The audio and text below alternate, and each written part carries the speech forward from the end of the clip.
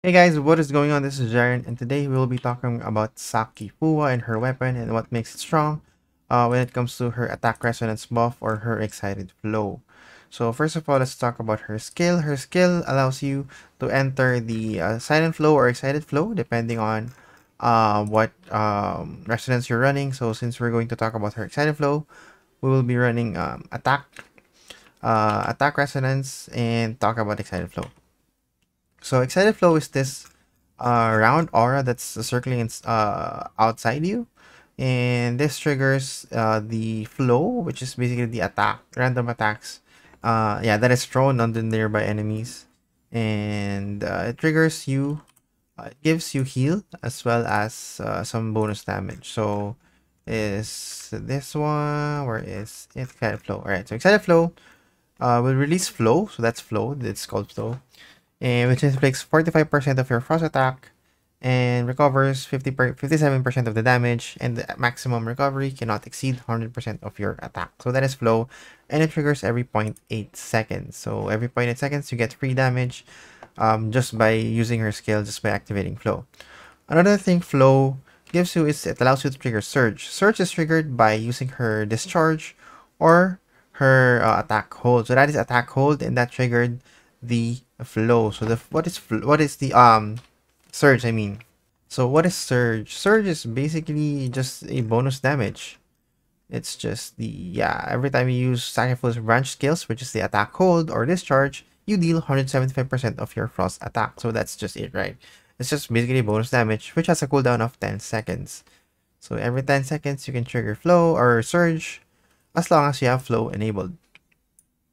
So you trigger surge once again right there. And her advancements just make surge just a whole lot better. So now let's talk about her advancements. So for A1, first advancement in the most important advancement is basically a skill reset. So you get this buff right here, which has a number of stacks right there. So currently we have 3 stacks, and when we use 3 skills, so let's, for example, let's use Frig's skill, now it turns into 4. Now the 5th one will reset all your skills. So this is activated when you have advancement level 1. So let's use um, Saki skill. Then now all your weapons reset. We use Saki skill once again. Frozen domain can be triggered once again. So yeah, so that's basically what the advancement one does. It resets all your cooldowns as long as you are able to stack it up to 5 times, and you stack it by using skills.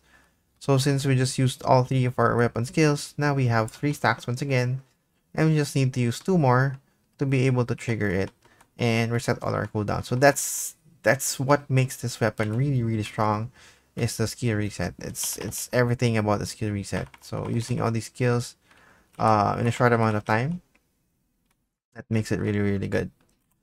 The next one is for the advancement number 3. This is just a buff on your surge. So surge, instead of 175% damage, which we talked about earlier, it turns into 350%. So it just doubles the damage of your surge.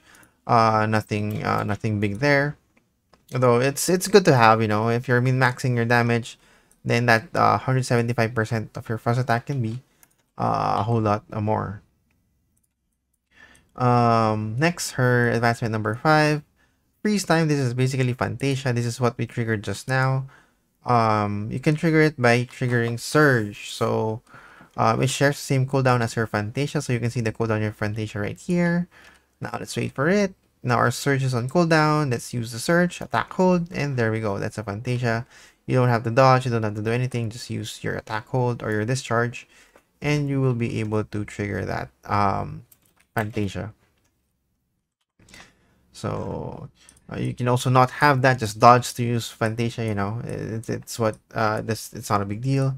And last but not least, the advancement 6, which gives you frost damage 11% for 15 seconds whenever you trigger surge.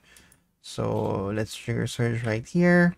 You need to hit a target whenever you try to use surge. So if you're not going to hit a target, your surge will go down, and any effects that is associated with surge will not be triggered. So let's use surge right here. And now I get a frost damage buff, which is 11%. So that's just basically it. That's the advancement 6. and you can trigger that every 10 seconds since Surge has a cooldown of 10 seconds. So let's use Surge once again. Buff is refreshed. This is for 15 seconds, so you have a 5-second window to recast the buff to keep the buff alive. So let's wait for a few more seconds. Trigger Surge. Surge.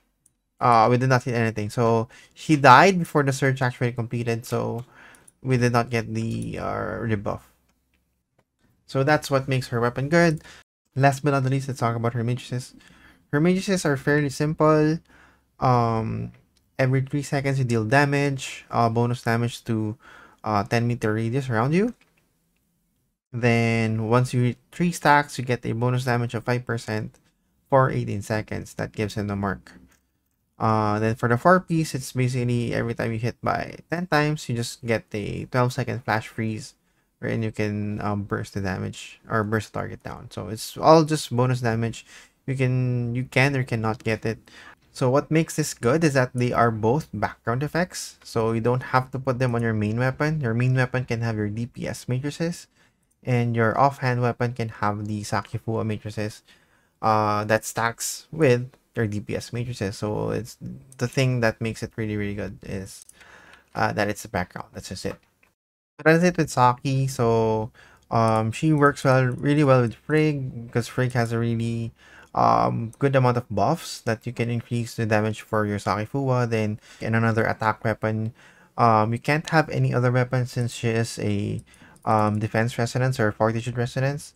So you're forced to have 2 attack weapons right here, which you can put maybe Tsubasa, you can put Shiro, you can put Claudia, something like that. Just anything that gives you an extra damage for your Saki Fuwa. Any offhand weapon that gives you bonus damage. So Tsubasa gives that, Claudia gives that, Shiro gives that. So yeah. So that is it. This is just a quick video. I hope you guys like it. See you guys in the next video.